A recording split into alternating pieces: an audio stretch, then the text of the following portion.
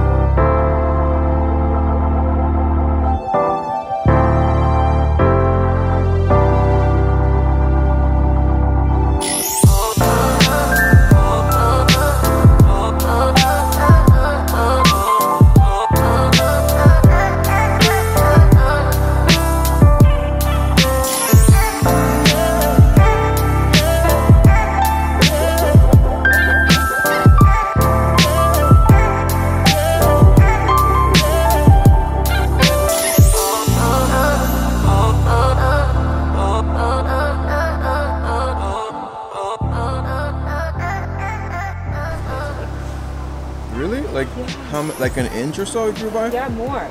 It grew like good 2.5 inches maybe. Wow. Alright, so you guys can see like I did a few shots with the 50mm lens. And for me it's probably not a 50mm, well it's not a 50mm lens for me anymore. It's maybe like about a 70, because I have to put an adapter onto this M modeled camera, so it makes it a little bit more zoomed in, more cropped in. So yeah, I did a few shots with that, and so far like I love that lens. Like I can get more detailed and stuff, you know, detailed images. I'm not a photographer, I don't know nothing about cinematography really. I'm just learning the small parts as I go along. Bitter, but you know, you need your bitters. So the dandelion is, you're going to be making a salad with it?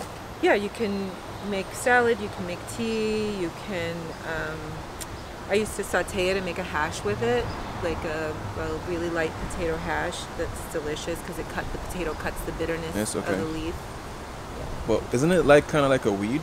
It is. It is. But so much of what we call a weed is like so good for you. And it's also important to know those plants for like the apocalypse, for the zombie apocalypse, because then you know you can always find something to eat. It's true. You know? That's legit.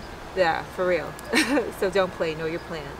This is what I'm gonna make a tea with. These are all medicinal plant tops. Those are dandelion flowers.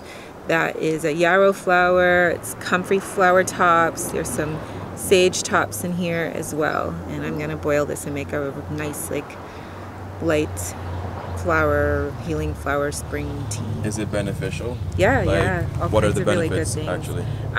Anti-inflammatory. There's a lot of like gut healing properties going on in these flowers. The dandelion in particular is really good for your liver. It's great liver support. So yeah. That's dope. Yeah.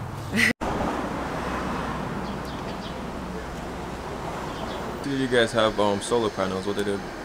So the solar panels run the pump for our irrigation system that we built ourselves. We YouTubed and like totally figured out how to do it ourselves. Wow.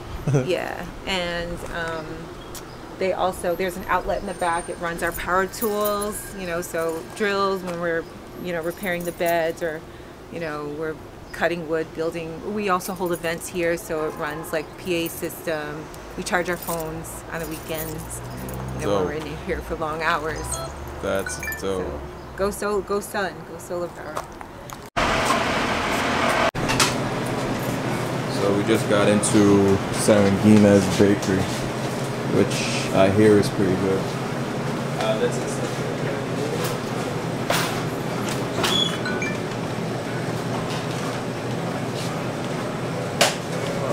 get it.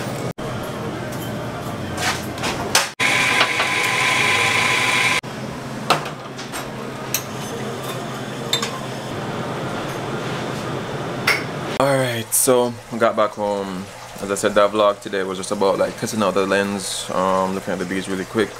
I had that margarita pizza type of slice thing, really good, and the mocha coffee was good. Nothing extra special, but good. Anyway guys, I'll catch you guys in the next video. Hopefully I get to edit these really quickly for you guys, and I'll see you next time. Remember to see things, love, nature, adaptation, and always remember, keep the link.